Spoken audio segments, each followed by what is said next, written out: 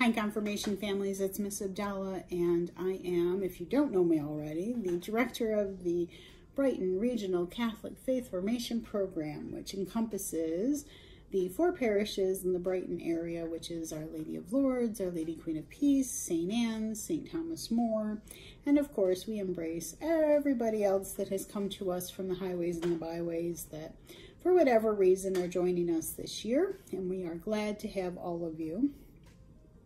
And many of you are preparing for confirmation. So I am here to help guide you and direct any traffic any way possible to make this as easy and simple as possible.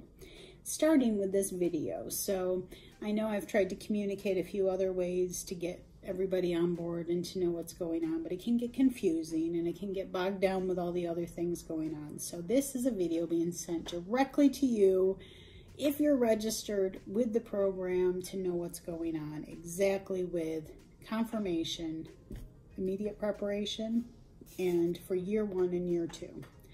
So everything I'm going to cover in this video is a reference video for you. So keep it on hand. If you ever have questions, don't remember what I've said, you can just watch the video again, say, what did you say about that? And it'll pop up and you can just watch it and you'll have everything you need right here. Okay.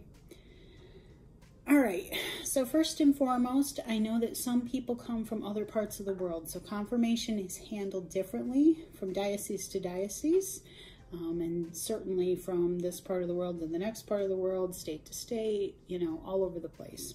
If you come from somewhere where it is handled entirely differently and you're a little bit lost as to how we do it, and this video for whatever reason doesn't make any sense to you, just email me and let me know. I will work with you wherever you're at, because I am well aware of that. I know that there's lots of different ways people handle confirmation. So I will take those on a case-by-case basis. But for this video purpose, I am just going to talk about how we do it here in Rochester and what I want you to know for this program going forward. Okay?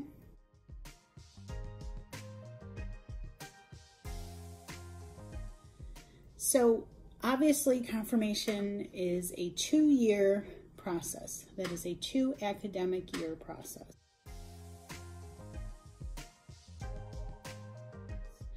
Back in the day, before pandemic or otherwise, it used to be that grade 8 was year 1, grade 9 was year 2. Now, we know that that doesn't pertain to everybody. So occasionally, I forget and say grade 8, year 1, grade 9, year 2. I might forget and call you grade 8 if you're in year 1 or grade 9, but that's what I mean, year 1, year 2. All right, whatever grade you're in, if you're in the first year of your confirmation process, you are in year 1. If you did year 1 already and you're ready to do year 2, you're in year 2. Don't let me, if I slip up and say grade 8 and 9, don't let me throw you off. That just means old habits die hard, and I forget sometimes when I'm talking about it, okay?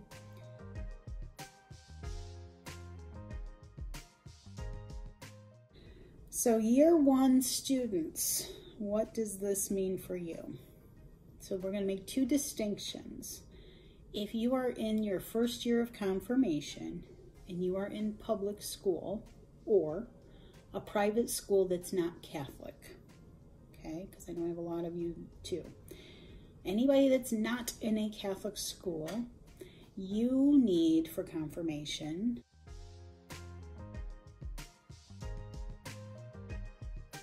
to be attending the bi-weekly, the every other week Sunday night class, and attend the year 1 retreat, which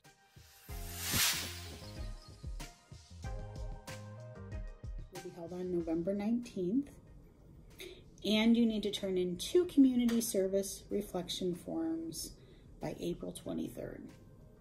Okay? That's it. That's all you have to do. Go to class, go to the retreat, turn in 2 community service reflection forms based on 2 community service projects that you participate in throughout the year.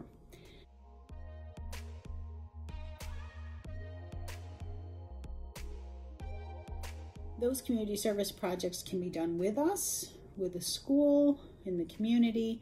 If they are done with the school or community, I just ask that you touch base with me. Write me an email and say, does this fit what we're learning? Because you might not even know yet what we're learning about in class to know that it ties into what we're learning. So just shoot me a little email and say, this is what we're doing. What do you think? And I might guide you and say, yeah, you know, when you do your reflection, here's what I'd like you to think about when you're writing about that, you know, for your reflection form.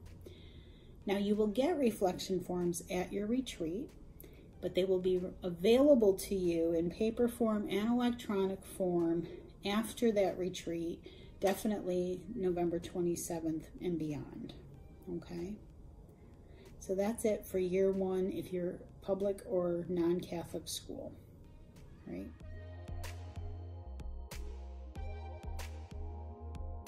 If you are in Catholic school, you don't need the faith formation piece because it's already a part of your academic curriculum.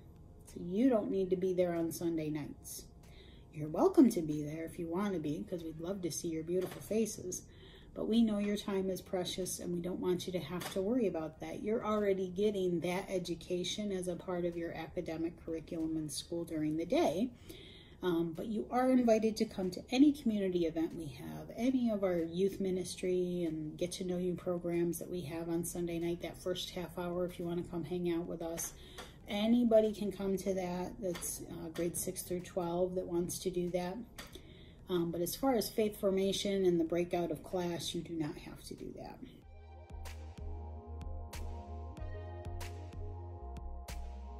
Okay. But what you do have to do is come to the retreat. So if you're in year one and you're in Catholic school, you do have to come to the retreat on November 19th. And you also have to do 2 community service reflection forms based on 2 community service projects that you've worked on.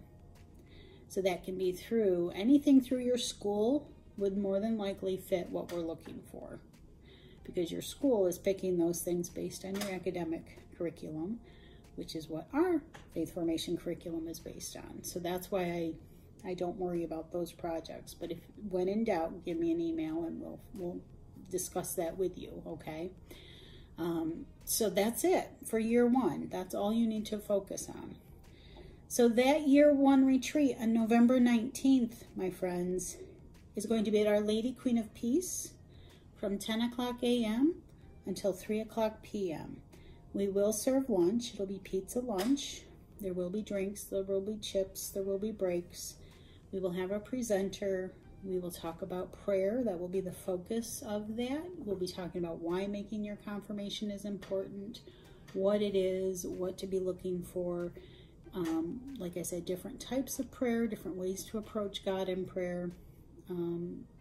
Just, you know, making you aware, students aware of what to be looking for over the next, you know, this 2-year journey that you're on. Then the community service reflection forms, like I said, you will get those in paper form, and those are all due, those community service reflections are due April 23rd. So if you are in Catholic school, you would be either emailing them to me or mailing them to me or sending them, scan them, I don't know, whatever. I just would need them by April 23rd. Or you can send them in, drop them off at the parish office, drop them off at Mass, put them in an envelope, put my name on them, dump them right in the collection basket. They will get to me because I'm usually here when they do the collection. So drop them in there, put my name on it. Everywhere you drop it in, they will get to me because I work everywhere, so they'll know where to find me. Okay? Okay, that's year one. You guys are all set. If you have any questions, year one people, let me know.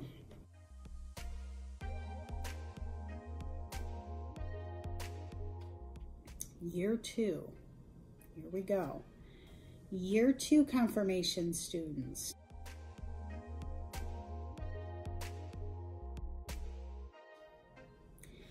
If you are in public school or private school that is not Catholic, same thing. You need to attend the faith formation every other week where you attend class. And I also forgot to mention, also that includes the home study, okay? The home study as well. I need homework and home study for those classes, or you attend those classes. And in addition to that faith formation, you also come to the year 2 retreat. You will also turn in the packet that I'm going to talk about in a moment.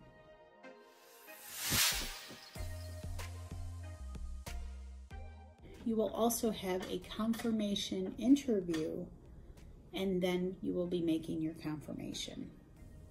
All right, so that's everything that's going to be for you guys this year. So again, public school or non-Catholic private school students or home study students, you need to attend or give me homework for all of the classes that we have every other week on the Sunday evening classes. Attend the retreat. Turn in the packet that'll be due on March 11th. Come to the March 11th retreat. That is required. Then you'll sign up for your confirmation interview and you'll be ready to make your confirmation.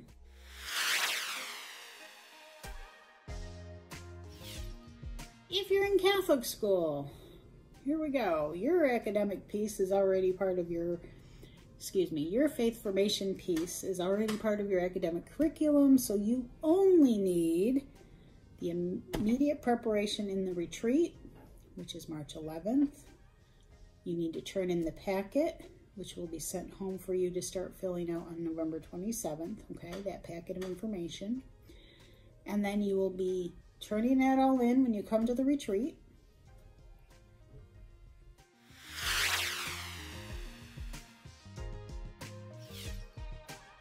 Then you'll sign up for your confirmation interview, and then we go to confirmation. Now, the packet will come out on November 27th because I need time to talk to all of the students that are in the formation program and in the home study classes to talk to them about what is going to be in the packet and what they need to do. And I'm going to briefly talk about that here, just to parents give you a heads up for what is coming home so that you can be thinking about how to help your students fill that out.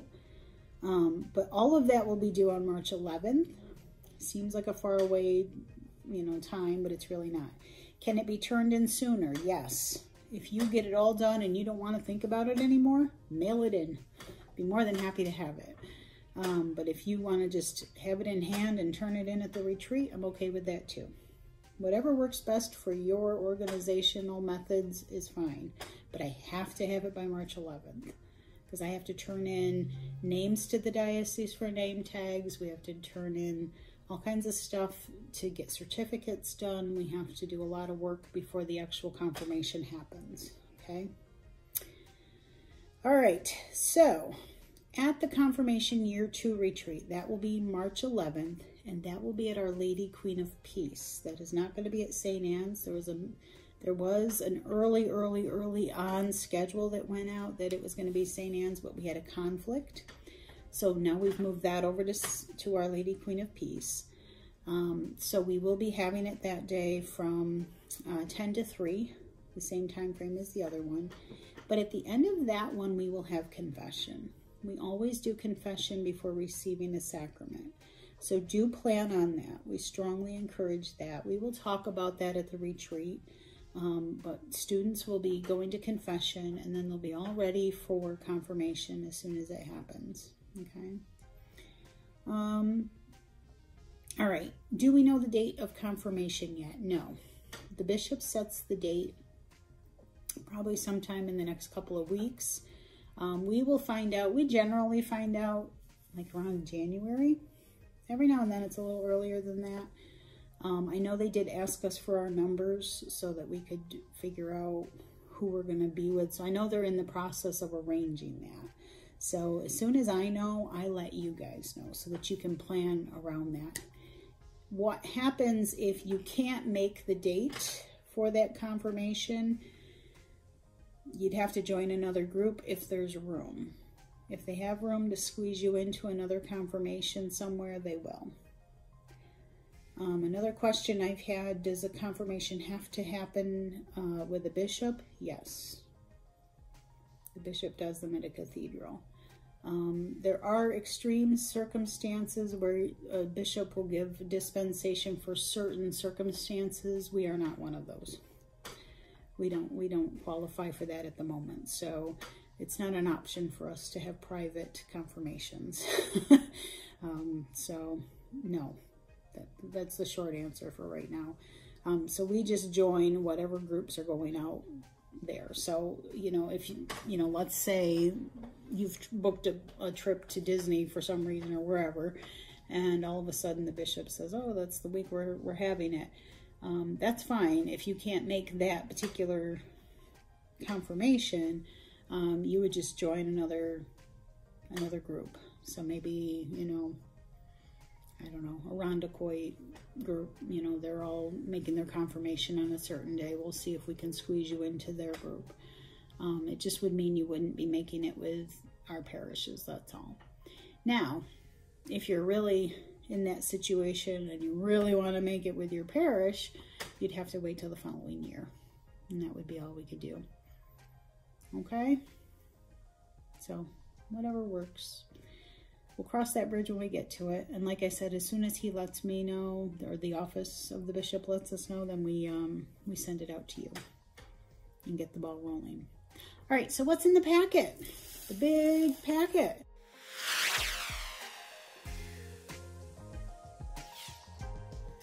Really not that much. It's not as impressive as it sounds, but it is necessary. So the first page of the packet will describe everything in detail about confirmation and all the things that we're going to talk about shortly.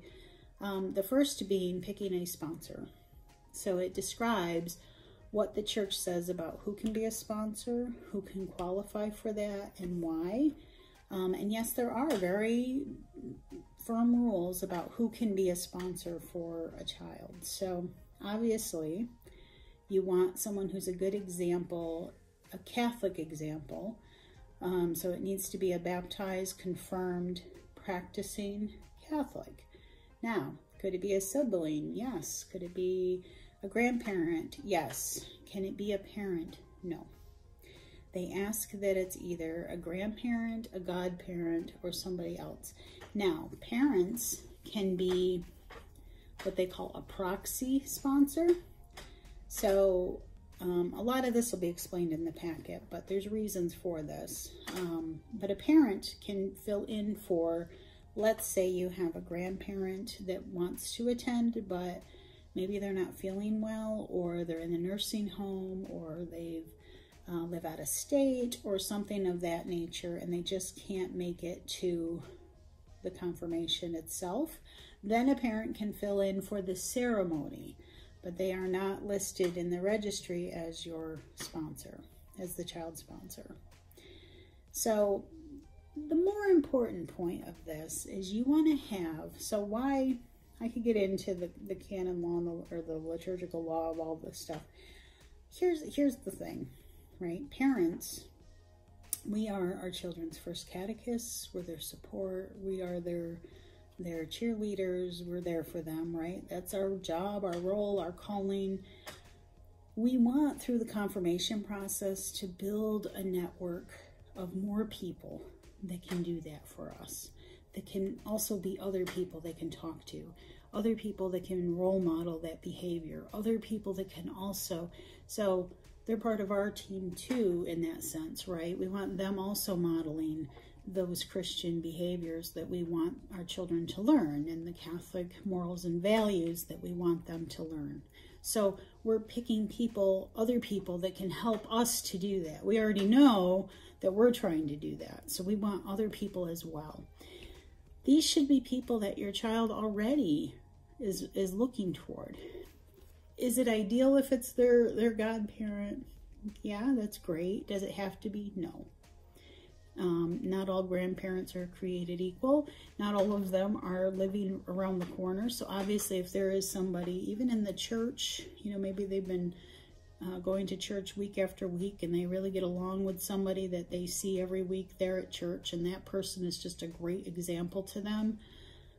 That's perfect. That's somebody that you want as a sponsor for your child. Somebody that when they graduate and move on out into the real world, so to speak, in one form or the other, whatever that is, that if they run into a question of faith, morality, anything, that they can turn to that person and get another opinion, another guidance of how to make that moral decision for themselves.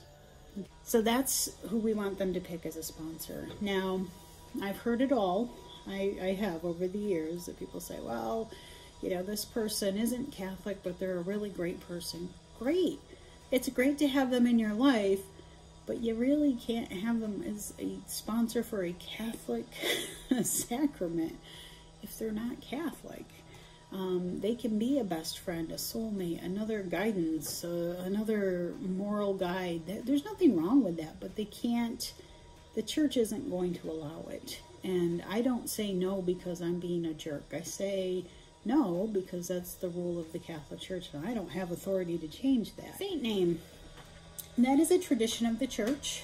It's important in that same vein of finding a spiritual guide of someone who is a good example, that the church has said is a good example, or is seen as a saint by the church, has been given that title, that exemplifies the virtues and the moral integrity that they want to also emulate. So that takes a little bit of research, and sometimes, you know, sometimes kids are like, oh, I just want the guy that's the patron saint of sports. I just want the lady that's the doctor of the church, you know, and all of those can be good reasons too, but I just like to ask the kids to go a little bit further. But what does that mean to you?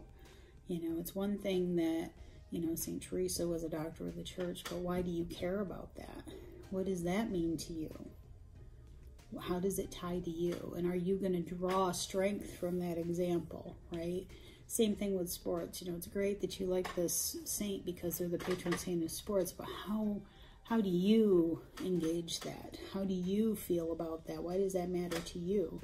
And so that's what we're trying to do. We're just trying to identify the virtues and the values that our kids are going to try to emulate, and also try to take on as they make their confirmation. And then, of course, the community service reflection forms, very easy. Those are going to be community service projects that they get involved in. I offer lots of those opportunities in the newsletter, always.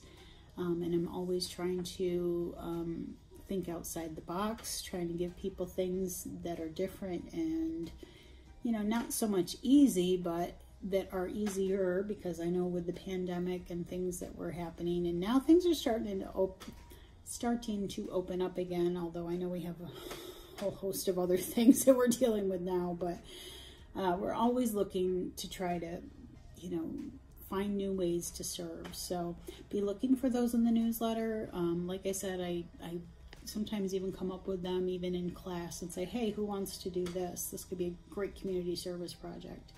When I do the videos in the weekly newsletters, those of you that watch those videos, I mention them a lot in the video. If your student is like, I have no idea what to do, and I haven't paid attention to the newsletter, or I've got too many things going on, here's what I like, tell me what I can do. I'll have conversations about community service all day long. I know lots of people that need help in lots of different areas, so never feel stuck. Email me and let's talk. So, okay, my friends, I hope that answers a lot of your questions. And again, the Sacrament of Confirmation, when it happens, is back in the cathedral, Sacred Heart Cathedral. That's where we'll have it. Hopefully this year I won't have COVID. That's what happened to me last year. It was not fun. So hopefully we'll all be there for confirmation this year for my year 2 folks. And as soon as we know, we will let you know so that you can plan accordingly. And if you cannot make retreats, that's the other thing I need to know as soon as you know. Depending on how many people tell me they can't make a retreat, will determine whether we need you to join another group or if we need to plan some sort of secondary retreat. If 12 of you tell me we can't make it because the school's having something, then obviously I have to plan a secondary retreat. If it's 1 or 2 of you, I might have to have you join another group somewhere. So that's what I'm looking at. So just let me know what what is happening for you, send me an email. Now that you're getting this video, send me those emails in response to this video to let me know that you're not going to be at this retreat or that retreat or whatever the case may be, so that I can start planning now for what we need to do to cover that. Okay? Now, I might email you back and say, okay, give me another week or two till I see how many people this really affects. Because remember, we don't have a lot of time and staff to reinvent the wheel either. So I'm trying to minimize how much extra stuff we plan. So if there's things already happen other places, we're going to have you just join them. So let me know who you are. Send me an email and we'll figure things out. Okay? Hopefully that'll be helpful. Okay, I hope this video helped. If you have any further questions, if something I said still isn't clear, please let me know what's lingering out there that I haven't addressed, and I will definitely try to nail that down for you. But hopefully this helps. So again, you'll see attached the schedule. Okay, look that over. It's pretty much everything I just talked about here. And if you have any questions beyond that, let me know. All right. If not, Year 1 students, I'll see you on November 19th, and Year 2 students, if not sooner, I will see you on March 11th, and everybody will have paperwork and packets definitely by November 27th. Those will be coming home not only in class, but they'll be coming home in the mail and then attached electronically to the newsletter after that. Okay? All right, everyone. Take care and God bless. Have a great week.